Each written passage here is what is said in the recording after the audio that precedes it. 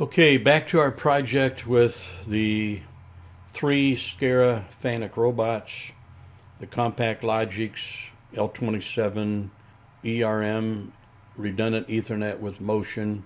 Now we're not actually using any servos on this project, but the price was right for the ERM and that's what we're using. This is a controller that has built-in I/O, digital inputs, digital outputs, analog in-out, and high-speed counter. We are using the digital inputs and outputs, and we're using an analog input, but we're not using analog outputs or the high-speed counter. We've covered the electrical design to the level that I wanted to, and we've talked about program organization or structure. So we're going to go back into the structure a little bit, and then we're going to start talking about I/O in a little bit more depth. Let's jump in here and do this. This is version 33. That's not changed. That's what we started with. I like to start with the controller organizer completely collapsed into the 5 groups. The one that we're going to talk about first is the task. We have one task. That's a continuous task, recognized by that little clockwise swirly, main task. And then under the main task, we have programs. And remember, each task can support 100 programs. And each program can be broken down into an unlimited number of subroutines, limited only by your memory. And so we divide up the program into routines. And these routines in each program further granulate the function of each device out there. So each program really, other than the buffer inputs and buffer outputs, the other programs represent some sort of a device that has some personality or logical entity of its own. For safety, we have the CR30, the programmable safety controller or relay. And then the master really represents overall functionality of, we'll say, the controller as far as mode goes. And then the 3 robots, they have their own personality, their own functions independent of the master controller. The epoxy dispense, that is a standalone machine that we control with literally discrete inputs and outputs. It's totally on its own. We just trigger it. And then what we get back from it is complete or false. The revolver and the rotary index, those are stepper motors. They're actually a controller driver stepper motor, and they are dual Ethernet enabled, and they have a functionality all of their own. And then conveyance really would be the variable frequency drive. So nestled inside of buffer inputs and buffer outputs, we have our, I guess you could say, our groups of intelligence that we want to write a program for. Once you have picked a processor or controller, processor and I/O, then you do the I/O configuration. And we did talk about this before. We have embedded I/O and we have I/O on Ethernet. We have no expansion I/O, so we have 16 in, 16 out, and then we also have embedded counters. Right here represents 16 in and 16 out. The embedded analog is 4 in and 2 out, and then the embedded counter, that's the high-speed counters. So that's all pretty simple. Down here we have 1, 2, 3, 4, 5, 6, 7, 8, 9, 10 devices attached to Ethernet. Remember, this is I/O configuration, so back up to what you already know about any kind of programmable controller. Remember, the L in PLC was added many years ago to differentiate between a PC personal computer and a PC programmable logic controller. That's how the PLC got started. It was originally just programmable controller. And then more recently, Rockwell's decided to call their newer platform with the Logix engine programmable automation controllers, which this is one of those. But it's a PLC. When you configure your I/O, what you're doing is you're telling your program, your project, your program, that these are I/O entities out there that it needs to query for input or update for output. CompactLogix is a little bit different than ControlLogix. ControlLogix is a passive backplane. That means that the backplane is passive in the process. When you power up a ControlLogix, the first thing it does is it goes out and it says hello to everybody on the backplane, and it says to slot 1, here's what my program says that you are. Is this who you are at this rev level? And it comes back and says yes, basically. And then the processor says, okay, here's your responsibilities. It gives that module a lineup, tells it what to do, when to report its I/O, etc., and then it's done with it. And then it goes to the next slot and the next slot and so forth. So that's a passive backplane. Once you go into the run mode, all of these modules interact with the processor on their own. They update the memory in the processor at their own requested packet interval. Now there's some variations to that, but we're not going to digress into that. The point is, if you add something to your I/O configuration, you have basically enabled some form of communication that you're not really involved in anymore, programming-wise, between your processor, the L27ERM, and all these devices on Ethernet. So when you added these, in order to add these, you had to have module-defined tags. So if I go up here to Assets and click on Module Defined, what I'm going to see is a lot more than was there before I added I/O modules. Before I added I/O modules, there was nothing there. And when I add these I/O modules, all of this got added. These are, if you want to call them templates, technically they're called classes of objects, information objects. But they're a class of objects, but these are not instances of that class of objects. So if you look at the very first group, all labeled AB:, these are Allen Bradley module-defined tags. You look below that and you got Fanuc robot, FR. Then you've got the nomenclature that SMC uses for their remote I/O devices that begin with _0007 : EX600 SEN34. That's the nomenclature for the hardware. And then within that hardware, you have these other, I realize there's underscores there between SEN34 and the remainder. But you'll notice it is O for output, I for input, and word 0. Then you have the nomenclature for AMCI dual Ethernet devices, and you see you have SMD32E2 and SMD34E2. When I created the instances of these I/O devices out there, then these module-defined tags became viewable in module-defined group right there. These are not the instances. These are not the tags. These are so you can go look to see what's in that. So let's just pick one, SMD23E2 inputs. If I double-click on that, that's going to open up the template.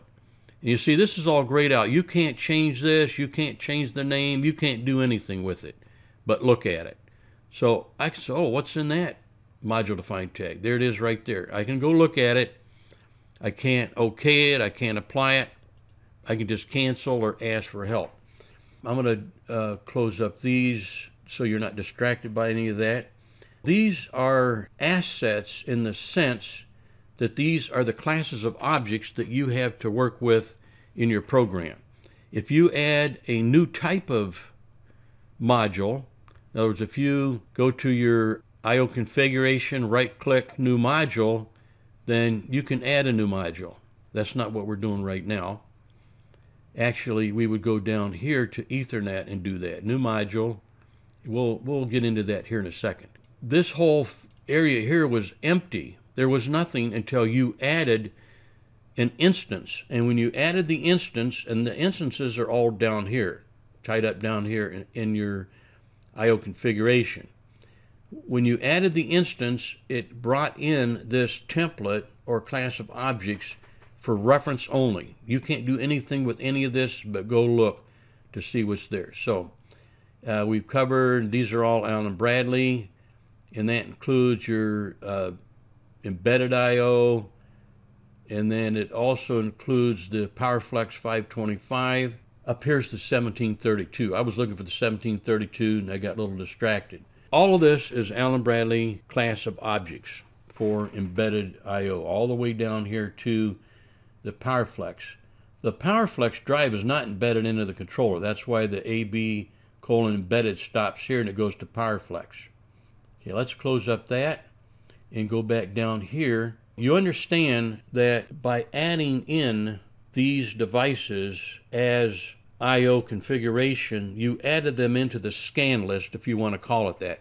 With a PAC, it's really not a scan list, but it is a connection list that the processor has to deal with before it can go from program mode to the run mode, or when it boots up and goes to the run mode. It has to go through and resolve this to make sure everybody's there. If they're not there, then you're going to get little yellow triangles over here. You'll get little yellow triangles in front of these if the processor cannot find these entities that you said were there, and it can't find them. Let's talk about the robots. Although I just explained the relationship between these devices, instances of classes of objects. So let's go back up here to Assets, Module Define, and go down here to Fanuc Robot, Standard Robot Plus, 8 bytes, input 1:0 and output 1:0. So the standard interface to a Fanuc robot is 8 bytes. Bytes are single integers, so you could say it's SINT, single integers, 8 of them. What this is going to do, these classes of objects right here for FR Standard Robot Plus, these two classes of objects represent the instances that you're going to use in your program. So down in the I/O configuration, you have each of these two represented 3 times. So Fanuc Robot R30IB plus a SCARA 1, SCARA 2, and SCARA 3. You see there are 3 different IP addresses. Each one of these in your controller tags is going to have these 2 tags. So let's jump back up here to controller tags. These tags down here, Fanuc Robot.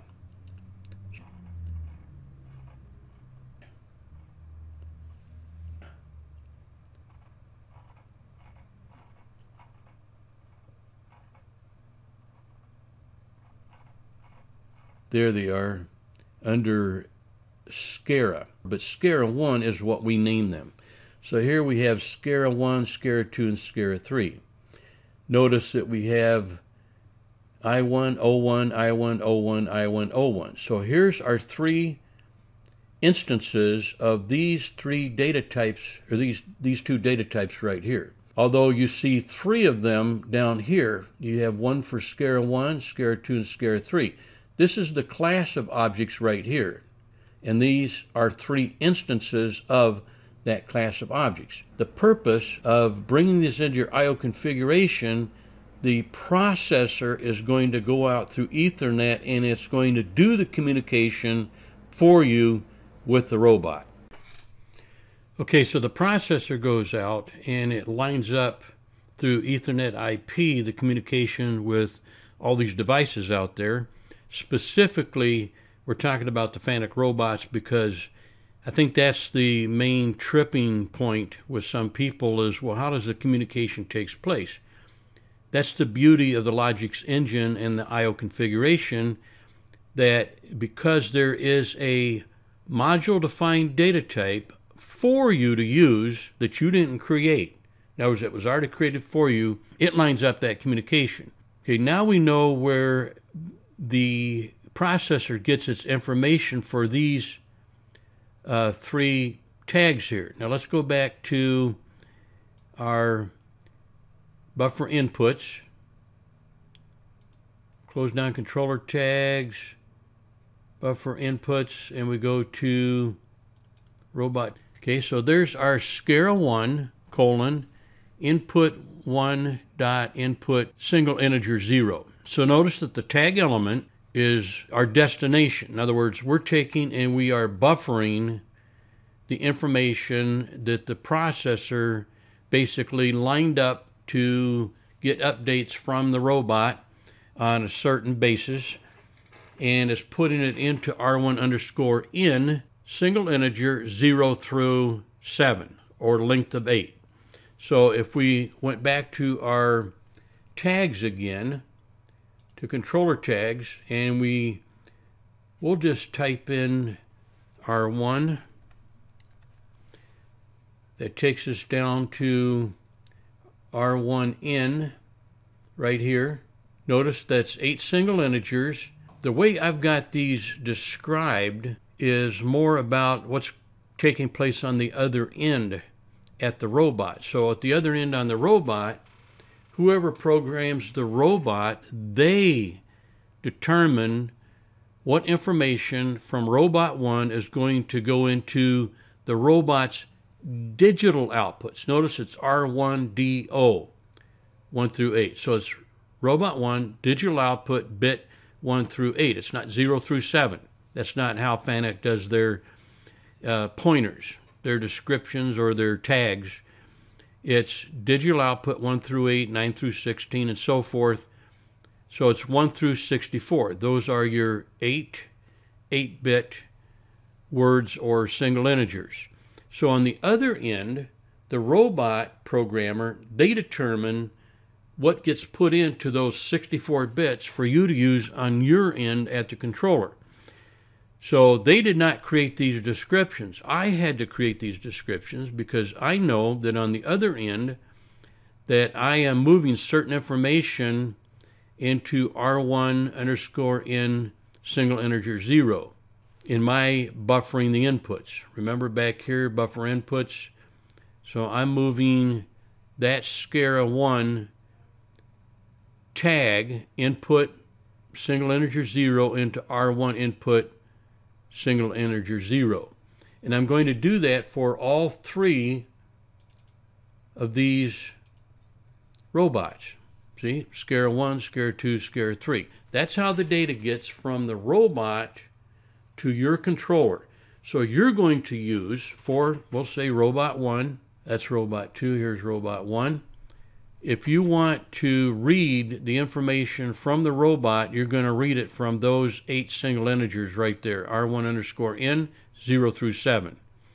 Consequently, on the other end, buffer outputs, information you're sending to the robot, you're going to take down here in buffer outputs, we'll do the same one, robot 1. When we want to tell the robot what to do, or we want to send the robot information, we put that data in the tag R1 underscore out 0 through 7. And then through the I/O process that you can't see that runs in the background, asynchronous to the controller's processor scan, you're going to put values in R1 underscore out 0 through 7, and the robot on the other end is going to see those. Here you see that we're taking the bits and words that you put information into, and we're putting in this tag, and these 8 tags, output 0 through 7, they are being sent over to the robot as part of the background function of the I/O configuration. So that's how information gets back and forth between the robot and your controller. And all that you had to do was down in here, your I/O configuration, and I can show you one right here, okay? Now y'all know how to add I/O modules to Ethernet, or I/O devices. So you right click, new module, this comes up, you go up here and you type in FAN, and there you have it. There's your 4 types of module-defined data types that are given to you that you don't have to create yourself. Now, of course, we want the 30IB plus because that's the controller that we're using. A Fanuc Robot R30IB plus. That's all there is to it. You just added them in, gave them a name, Scare 1, Scare 2, and Scare 3. Now all you have to do, and you don't even have to buffer your inputs like I did. Okay, we'll go back up here. We'll collapse module define. We'll collapse assets. And we'll bring up just buffer outputs and buffer inputs. See? R. Program R, robot top cap. Program R, robot top cap. Buffer inputs, buffer outputs. You could, instead of using R1 underscore out 0 through 7, you could just use these 8 single integers. However, we like to buffer I/O, remember, because it protects us from any unexpected behavior caused by asynchronous updating and handling of the data in the data table for the I/O. Because remember, this is a passive backplane, and these devices out there report on their schedule, and they're not part of a fixed scan time or I/O update time between scans of the programs.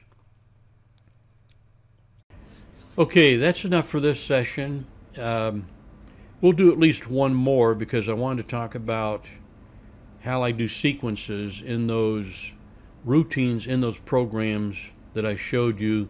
There's also a matter if you're going to make any program tags local, which basically takes the local tag and puts something in front of it that defines the path to that program's tag database. So we'll do at least one more talking about program structure, and time permitting down the road maybe we'll talk about programming the CR30 safety relay and maybe some other things. So that's it for this time. Thank you.